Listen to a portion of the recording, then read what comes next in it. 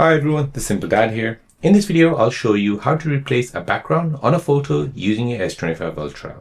So on your Samsung S25 Ultra, if you have a photo here and you want to replace this white background to something else, so for example, this background here, then let me show you how to do this. So here we'll go ahead and replace this background with this background here. You can go ahead and download any background from the internet and you can choose your own. So first you want to go ahead and open up Gallery. Go to the image where you want to remove the background. You want to change it. So here, for example, I want to go ahead and remove this person from this white background and add it here. So in order to do this, I'll go ahead and long press on the person here.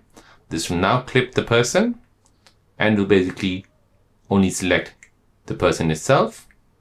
It'll clip it from the background itself. Then I'll go ahead and use my finger and I'll go ahead and use my second finger and go ahead and move it to the background which I have already downloaded.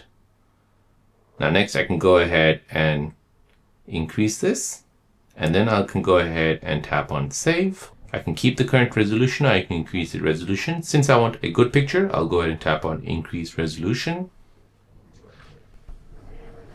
And now as you can see, I've successfully changed the background for this person here.